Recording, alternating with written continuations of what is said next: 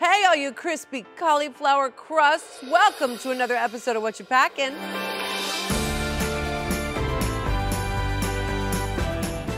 Sitting here in front of me is one of our finalists, Sapphira Cristál. Hi. I have been dying for this moment. Oh, me too. It's just so annoying that I can't come and cuddle and talk and laugh and kiki with all y'all because I'm judging you. So this is my one chance when I get to know each and every one of you, and it means so much to me, so I'm so glad you're here. You live in Philadelphia now. I do, yeah, I love Philadelphia. But you're not from Philadelphia. I'm from Houston, Texas originally. I've been in Philadelphia for 8 years. Do you love it? I do. I love the city of brotherly love. I think it's so culturally diverse and some good ass food. Oh, I think that like second to Houston, Philadelphia has some really wonderful food. And what is Houston? What do you love? The barbecue? Baby, there's everything in Houston. Go on. They have amazing Thai food, amazing barbecue food, amazing Mexican food. My foodie ass needs to come down to Houston. I gotta show you around. Oh, I would love that. Baby, the places that I'll take you, you have never eaten food like this before. Oh my goodness, Yeah. that gets me so excited. So you're in Philly, you've been there for 8 years. Where does the opera fit in? So I started singing classically when I was 13 years old. And how did you do that? I went to the high school for the performing and visual arts. Yes, but one Houston. doesn't normally get drawn to opera and classical. So when I was 4 years old, There we maybe go. 3 or 4 years old, my parents took me to go see La Boheme at the Miller Outdoor Theater. The Ebony Opera Guild was performing La Boheme. And it's an outdoor theater, so like lots of kids are usually running around and doing whatever while opera's playing. And I was in the seat like this. Wow. Just entranced. Ever since that moment, I can always remember opera just being in my head. I would just hear it constantly. When did you start incorporating opera to your drag? Fairly immediately, honestly. Drag started for me through opera. When I did drag for the first time, I stole my mom's dress.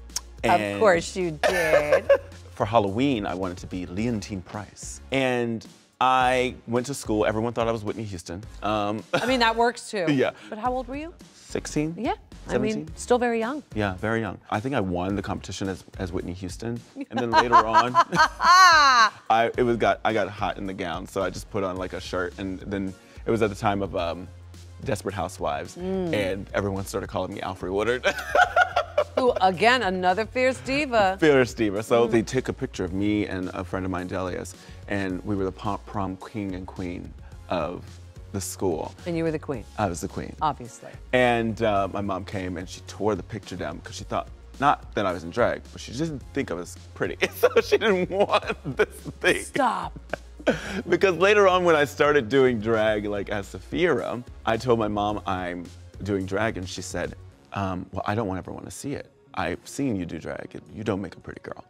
And I was like, you wouldn't recognize me if you saw me. And she said, you think I wouldn't recognize my own child? Let me see the pictures now. Sent it to her and she said, and I quote, damn, you look like me. And then you did that. Stop. So she's fully on board with Sapphira. Oh, immediately. So Sapphira Cristál, you auditioned 11 times? Mm-hmm. Come again? Mm-hmm. And you didn't give up. Never give up. Nina West, I think, was 9. Yeah. And I was like, ooh, girl, 11. 11, yes. That is dedication. Well, you know, at some point I prayed to God to get on this show. I said, but I don't want to get onto this show until I'm ready to win. Okay, and here you are in the final. And here I am. Amen. Can I get an amen? Can I get an amen? Oh, I just gave it to you. Amen. I believe that when the time is right, the time is right. Oh, there are no mistakes. Ever. I agree with that. So take us back to you getting ready to walk in the workroom for the very first time. How did you prepare? Remember, 11 times you auditioned. What's going through your head? Well, I just jumped for joy a lot. I'm singing opera. It is my nervous tick, so I'm just like, ooh.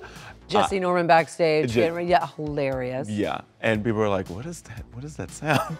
What's going on? Beautiful is what it is. And it was kind of one of the first places, because I do it a lot, so my friends get a little annoyed by it, and maybe they don't get annoyed by it, but the way that they express themselves, because Philly's a tough place. Yes, it so is. People are always going to express themselves. They will tell the truth. And in a tough way. Yes, and I was just like, it sounds good. You guys, stop making fun of me. We don't do this in P-Town. You know what I mean? So I just was you know, enjoying myself so much. It was one of the first places where everyone's just like, this is so gorgeous. I love hearing you sing all the time. Aww. But so I'm in the back and I'm just about to go in and I just think, it's happening. Mm-hmm. Just enjoy yourself. Just be present because this is what you've been waiting for. That's the key to life, Yeah. right there. Was it everything you'd hoped it would be? It was more. It was so much fun. I had a blast. I loved you. Every single time I was up there, I was just like, hi, Michelle. You know? I enjoyed Ru so much. I used to listen to you and Ru in your podcast. And so I felt like I already knew y'all. And you made so many new friends and sisters. Oh, did I? Who speak so highly of you, Sapphira. I love them all so much. It's a wonderful place to be in. And you're very young. How old are you? 34. You're a baby. And yet, here you are being spoken about by your lovely friends and sisters that just can't stop gushing about you. Each one, when I say, who'd you get close with? They all say Sapphira. So I'm sure there was a little bit of mothering going on from your part. Yes. You helped so many people.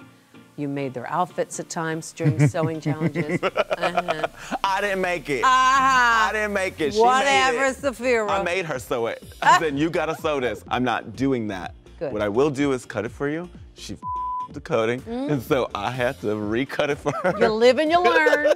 Are you happy with the work that you did? I am ecstatic. I can't even talk about all the top things that you won.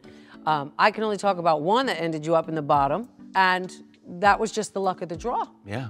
It wasn't because it sucked, it was just the luck of the draw and the challenge. Yeah. One of my highlights this season has been able to judge you and watch you. Ru and I couldn't stop howling with the 80s runway, like that was a highlight. Just everything you did.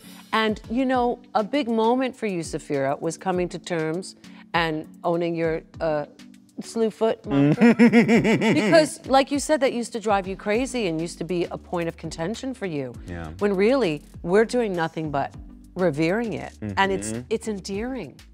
It makes you you. I feel like there was almost a rebirth of you realizing, oh, this is an asset, not a hindrance. These outfits, this beautiful look is so My Fair Lady, it's so Hello Dolly, but it's also just you. You obviously love a hat. I do. I wanted to have a Kentucky Derby look made. Very that. I wanted to watch the horses race. She's rich. You know, she's rich. The look was made by my friend Iris Spector and designed by a good friend of mine, Griffin. And you didn't wear this yellow number. No. Go on then, why not? Because it just didn't fit. Didn't fit anywhere. It didn't fit anywhere. I brought it just in case. For my true colors, of course I would wear blue. It is my name, it's my namesake. But I thought, yellow looks great on me. But there was already a queen of the yellows here. So I was like, well, maybe I'll just. Right. So I was like, maybe I'll just stick to what I know. Very smart. Your skin right now is glowing. Oh, thank you. You have the most beautiful skin, most beautiful smile, your energy, your spirit. It's just so wonderful. And I'm so, so glad that you didn't give up. Thank you. And that the 11th time brought you here. And we got a chance to experience Sapphira Cristál. You are a star. You'll be going all the way to the top. You're just a gem. You are, you're sapphire. You're a gem. Thank you, Sapphira. Thank you. I love you so much. I love you so much. And thank you for watching another episode of Whatcha Packin. I'll see you next time. Mwah!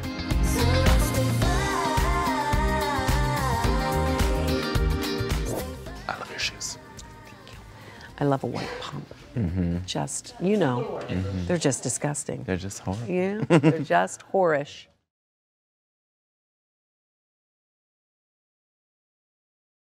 You know where to go for the mecca of gay. It's right here, and you know that's right. So make sure you click to subscribe so you never miss a thing.